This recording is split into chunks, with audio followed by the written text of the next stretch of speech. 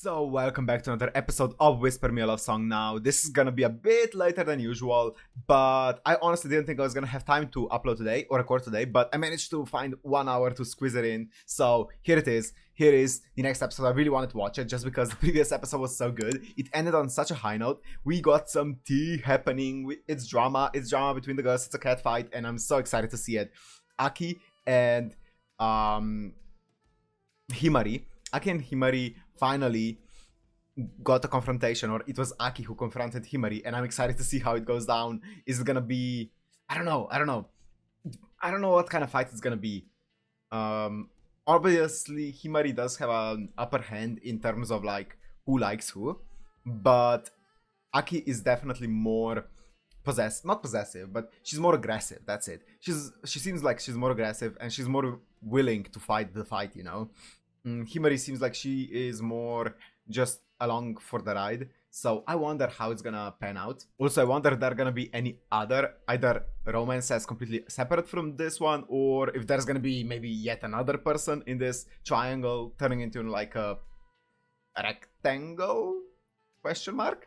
So I wonder, but right now I'm really curious to see how the Aki versus Himari drama goes down, because I'm excited for it. Anyways, if you wanna watch this uncut and unblurred, it's gonna be, as always, on my Patreon, which is down in the description. And without further ado, let's go into Whisper Me a Love Song, episode 5. Oh, shit.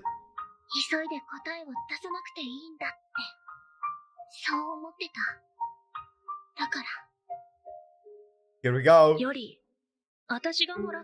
I'm so excited to see how this goes down.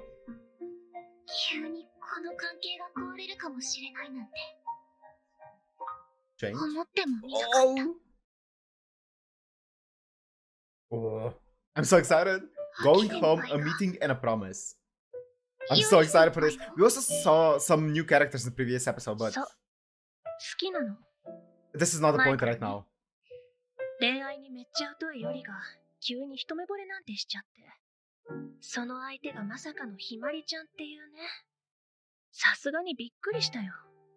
I'm so excited.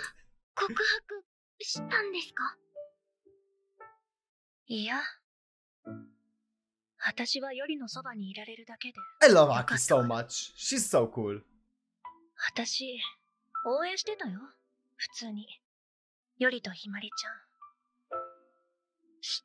Look at this.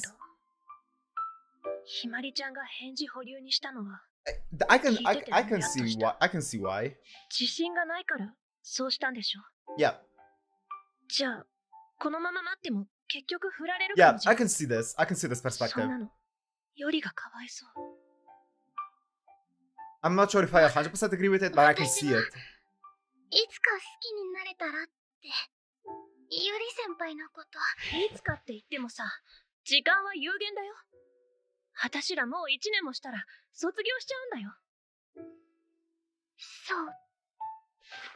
She does have a point.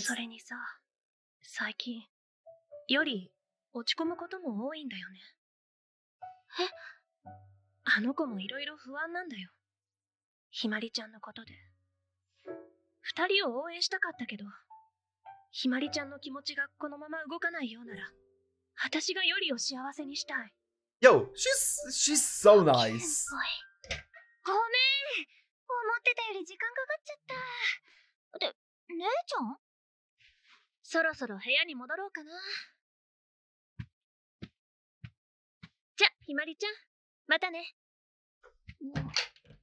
Okay, I can see what Aki is saying. Obviously, she wants just the best for... What's the best for Yori, right? If Himari came out and said, I love Yori, and Yori really liked was interested romantically in Himari as well, then I feel like Aki would probably... Yeah, she would be hurting, but I feel like she would accept it, like she said.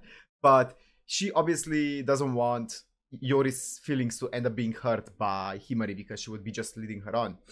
But at the end of the day, I understand that. At the end of the day, it is between Himari and Yori, and they are completely transparent with each other. So it's... If you look at it completely objectively, yeah, it's not Aki's stance to say anything about their relationship. Like, they both agreed to this, and it's between Himari and Yori. But I respect Aki's stance on it, on wanting to protect and wanting what's best for Yori as well. 何話してたの？ You don't wanna い know. や、別に。じゃ、ケーキいただくね。ほっ。I really like her as well.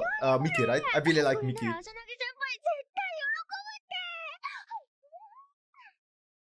Oh, it's the first time we've seen Himari like よ this. り先輩への返事。私なりに最善を考えたつもりだった。でも、正解じゃなかったのかも。It's tough, isn't it? I'm so excited, guys. I'm so invested in this. 好きって気持ちが芽生えなくて、より先輩とアキ先輩がお付き合いすることになったら、私とのことはそれでおしまい？なんかそれって嫌だな。Oh shit! Oh shit! Woo! That's some development right there. まずい。Oh. ひまちゃん、今日ずっとぼーっとしてたから。すみません。I really like this chick as well. I forgot her name, ね but I really ひま like ちゃん？ her. はい？悩みがあるでしょう。そ She's して so それは nice. ズバリ恋の悩 Hey, みで。 spot on. なんで？言わずともわかるわ。ひまちゃんったらわかりやすいんだもん。 Oh, that's. I thought it was ひまちゃん Tabasco. が嫌 It's じゃなければだけど、 cake. It's cake. 私でよけれ in a ば bottle. 話聞くよ。ももか先輩。 Momoka, that's it. Momoka.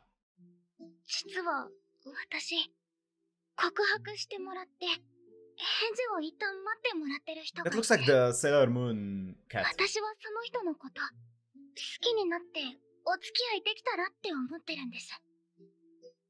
でもいつまでも待ってもらえるわけじゃないって分かって、好きって思える日が来 Aki, るのは Aki.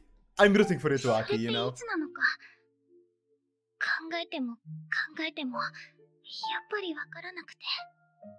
As long as it's a fair fight, I don't care 不 which 安で route ends up どうだったの？ working. なんかびっくり。びっくり？私、ひまちゃんってとっくに恋してるものだと思ってたわ。私、まだハグとかキスとかしたいって考えられてないですよ。そういう基準なの？俺、違 She うんです doesn't か？ know. She looks more like a fox than a cat right there. What did Mickey say? Wait, what did Mickey say? 違うんですか？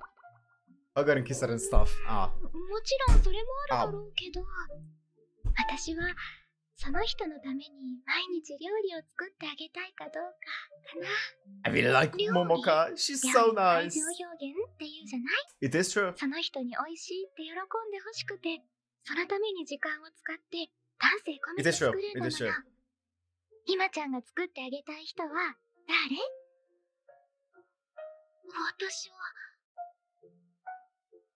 私が作ってあ You げ can たい tell when you cook with passion versus when you don't cook with like any emotion. それがその好きになりたいって人なら、そんなに不安にならなくても大丈夫よ、きっと。好きかどうかの基準は人それぞれだけど、少なくとも私の好きはその気持ちの先にあるわ。 Yo, Momoka is the goat. それ She's にしても、ひまちゃんはいい子ね。she's dropping なんで like ですか？ drops of gold そ right れだ here. け真剣に考えてくれるんだ Dropping から。 gems. 私が告白した人ならとっても嬉しいわ。また悩んだ時はいつでも話を聞くからね。 Look at も her. うか先 She's the sweetest girl 輩。 ever. よしよしよ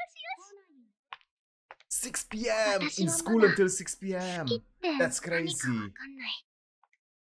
いつそれがわかる Couldn't んだ be ろう me. とか、不安なことはたくさんあるけど、でも、今の私の気持ちを信じてみてもいいのかな。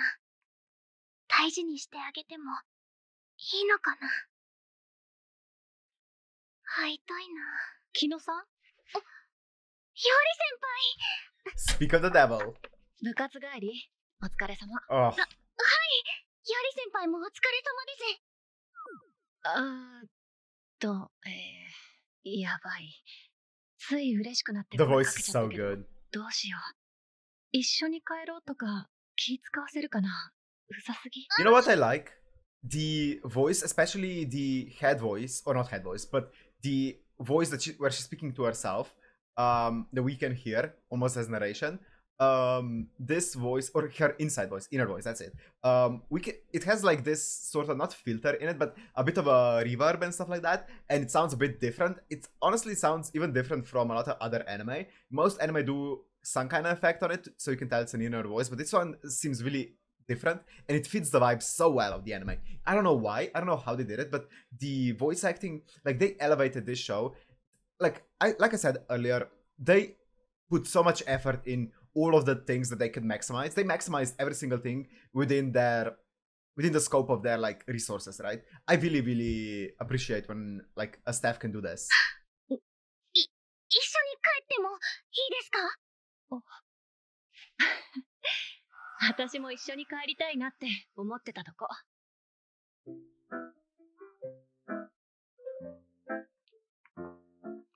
部活、今日は何作ったの？ Man, her voice is incredible. タルトか。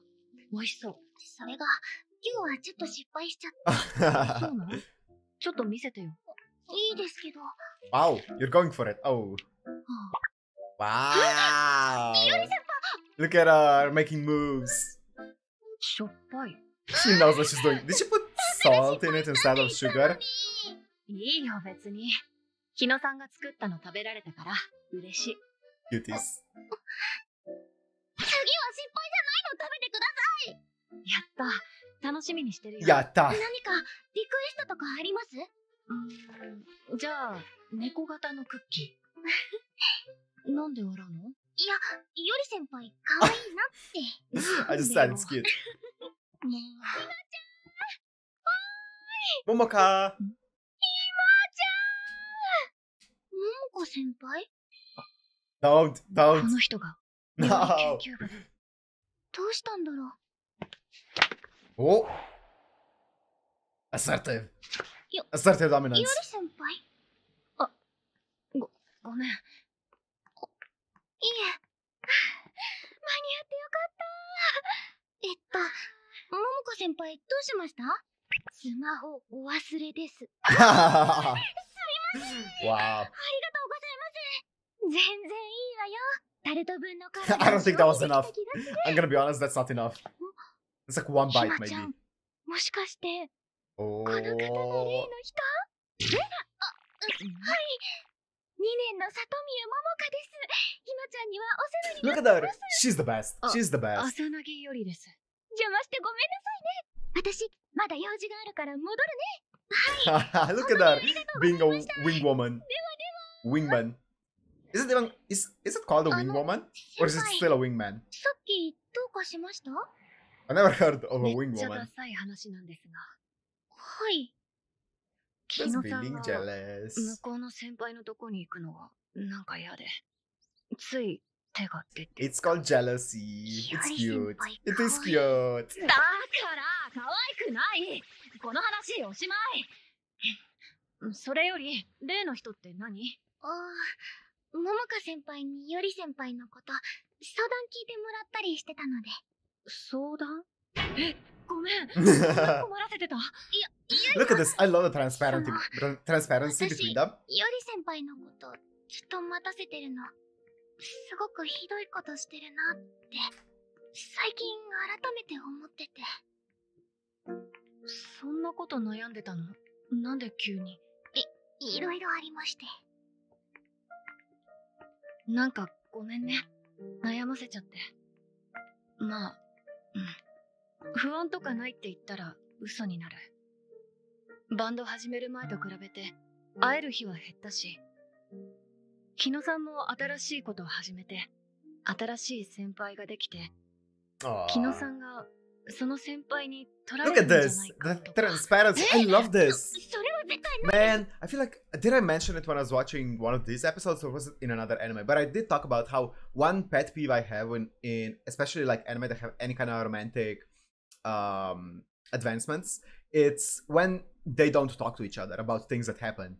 Like, even if it's like something that no one would be mad about, they just don't talk about it, and then it ends up developing into a big issue. And here I love how transparent they are with each other. It's like one of my favorite things here between like this pair. the chemistry is so good because they're so transparent, and I absolutely love it. ごめんね。なんか無駄にネガティブな世界 It's so fun. でも、そんなに考えすぎないでほしい。私は木野さんが前向きに考えてくれたの、本当に嬉しかったから。でも、ゆり先輩、もう3年生だし、あまり待たせるのって、とか、いろいろ。私を待たせることで悩んでるんだよね。はい。じゃあさ、 The end of the ライ year. ブの後、もう一度気持ち聞かせて。ライブの後って。Oh, setting a deadline. I like that. I like that. もし、その時私が答えられなかったら、どうなるんですか？大丈夫。私、木野さんが惚れる演奏、絶対するから。Yo, I love that. I love that. ゆり先輩。That was a Chad move. That was Chad. 楽しみにしてます。Oh, うん。Yori the Chad, man. 私あんなに不安だったのに、なんか大丈夫な気がしてきました。私、ライブまでにもっともっとゆり先輩のことが知りたいです。一緒に帰れる日は、またこうやって帰りたいなって。もちろん。At 木 game. 野さん。It's been a while since I heard that expression. Yes, she is. 私、毎日でも大丈夫ですよ。She's being a bit more assertive. スタジオ連の日以外は私も帰れるよ。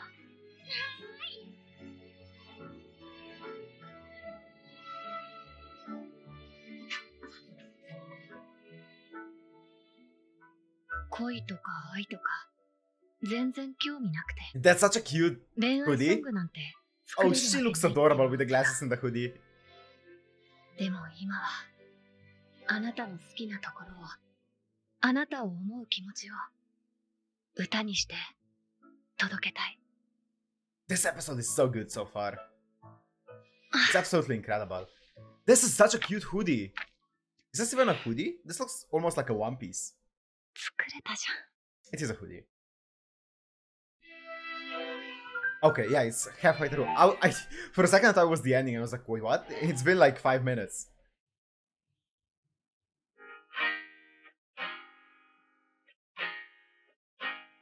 I want to know more about these two. Yes, these two. The Flash Fangirl and the child. って感じなんですけど。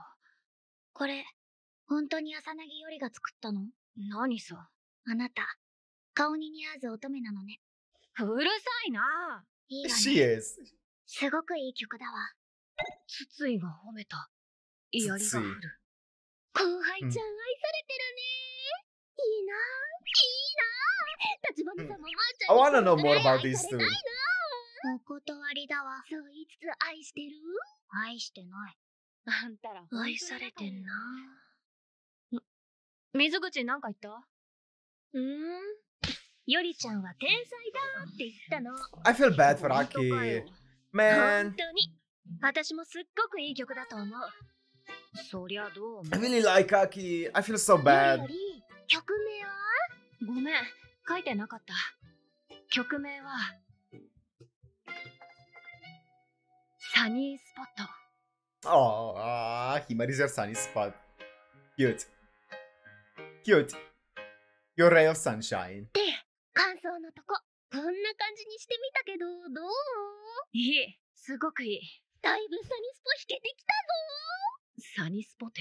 Sunny やるじゃ spot. ない、立花香織。香織もっと褒めて。やーよ。まあ私ももうほぼ完璧だけどね。さすが。おい、愛しの後輩ちゃんからですよ。人のお前バカ無防備なんだもん。やり先輩、バンドお疲れ様です。今日前言ってたクッキー作ったんですけど、渡しても大丈夫ですか？前言ってたクッキーって何？別に。何？別に。今から来てもらえば？ここ。はぁ？何？後輩ちゃんがよりにクッキー渡したいって。Oh, いいじゃない。 Aki's 来て big. もらいましょう。会いたい。マ Oh. ジで言ってる。マジで言ってる。わかったよ。Man. イエーイ I feel so bad. But I really love Aki, but I really don't think she has a chance in this. But man, I feel bad.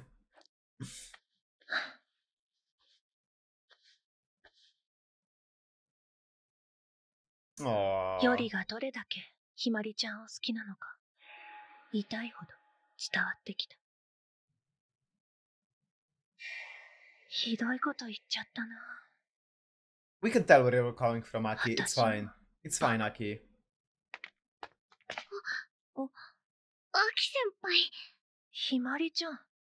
お久しぶりです。この間は、この前はごめん。Yes! I love this! なんか私、きっとめっちゃ怖かったよなーって。本当、ごめん。いや、全 Look at them! 然。 Two というか、 cuties! おかげでいろいろ考えることができました。私、ライブの後、ゆり先輩にお返事します。やるじゃん。Look at them! よりのアフターケアはごめんだからな。よりにクッキー渡すんでしょ。 This is so おい bittersweet. で。 Because I love Aki. But てことで、ゆりちゃんの I 大 feel 好 so き bad, な Wara. 一年の木のひまりちゃんでお前は知ってんだからいいじゃんよ。 chill. はじめまして。はじめまして。 Ditto. 昨日ひまりです。筒井マリオ。 It's also been a while since I heard Ditto. ひまちっちゃくてかわいい。 She's tiny. She's tiny. She's like あんたほんと145 or something. 好き。 Oh? ハグ Yeah, she likes you. ダメ。 Wait, she's すごい圧を感じる。 Tsutsu is smaller than Himari. でも、まーちゃんのがちっちゃいね。 Ma-chan. マリ先輩、ちっちゃくて可愛いです。いや、さすがにあなたには言われたくないのだけど。 Like 4'5" and 4'6" talking to each other. 受けてたとうじゃないの、木のひまり。 It is, she よ is, she is. り、心配しすぎだってな。だって、後ろからガン見してるあんたが一番怖いから。うるさい。あ、そうだ。ちょっとサニスポのベースラインで悩んでてさ。うん。ここなんだけど。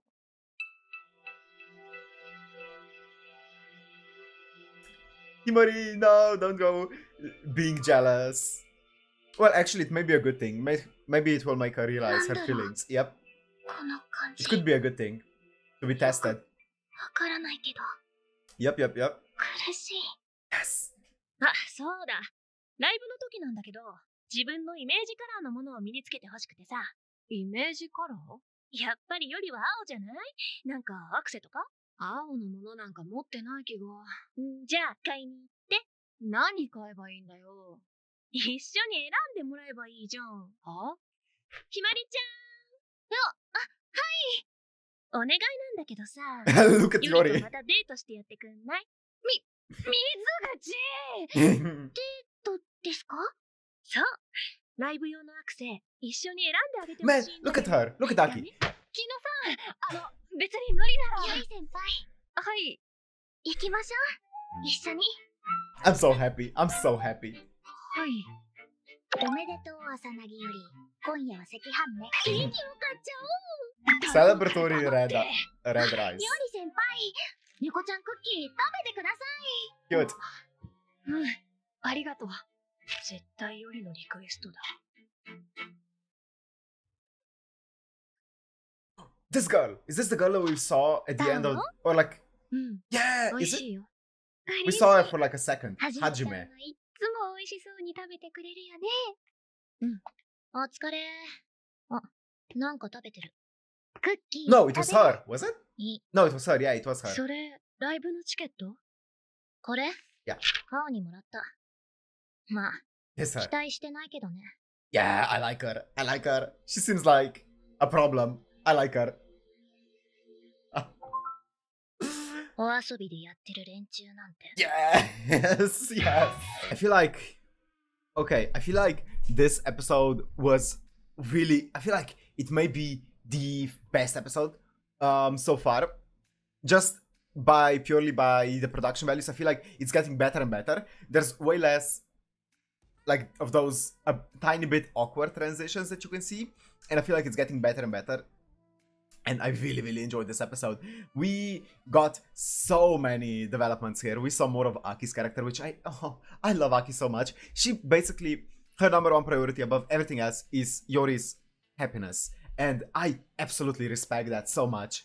And she's like, okay, if you are not sure if you can give her happiness, then I'm gonna be the one to give her happiness. So, but if you can make sure that you at least give her an answer soon, whether it's yes or no, so she can at least move on, then I'll be happy. I'll be happy with that as well. And I absolutely love that. She's just the sweetest, isn't she? Man. And she also apologized for I feel like what she said, she did mean it, but she did say it in a bit of an imposing way. So she was apologizing for being a bit too scary. And man, Aki's just the best. Aki, and now she's trying to set them up together just so Yori has a bigger chance of being happy at the end. What a Giga Chad, man. What a Chad Aki is. She's wow. I really hope she finds some kind of happiness as well. Like, I really hope so. Like, I don't know how. I don't think they would make someone who she would randomly fall in love with, apart from Yori. So I really can't see how she would end up. Maybe she's gonna move on from Yori at some point, because obviously Himari is gonna be the main love interest. So, or like Yori and Himari are gonna be the main couple. So I don't know how they're gonna make Aki's character be like not salty always, but I just hope she finds happiness. But anyways, apart from that, we also saw at the end we saw the character, which I'm so excited. I'm so excited to see more of her, because she seems like a problem and I like it. I like it a lot. She seems like she's gonna be one of those, maybe, I don't know, I don't think she's a Himedere necessarily. I feel like she's more of a, I don't know, she seems like she's a bit bitchy. Is that a bad thing to say? Maybe, but, and I really like it. I really like it.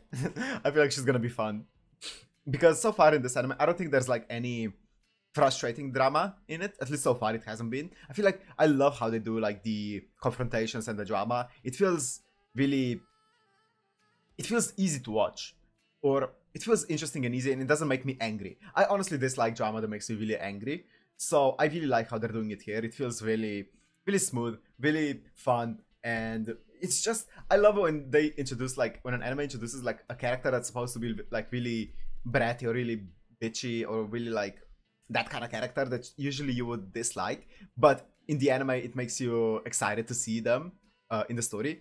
This is this anime, and I absolutely love how they're doing it. Oh man. Also, obviously the voice acting, I've mentioned it a few times, it's so good. They do the voice acting in a way that it almost sounds like ASMR at some points, and I really enjoy it. It sets the mood so well. It also makes it so unique from a lot of the other anime that I've seen. So I am enjoying this anime more and more with every single passing episode. But anyways, I'm excited for the next one. I'm gonna end it here though. Hope you guys enjoyed. If you did, make sure to like, comment, subscribe, and I'll see you in the next one. Peace.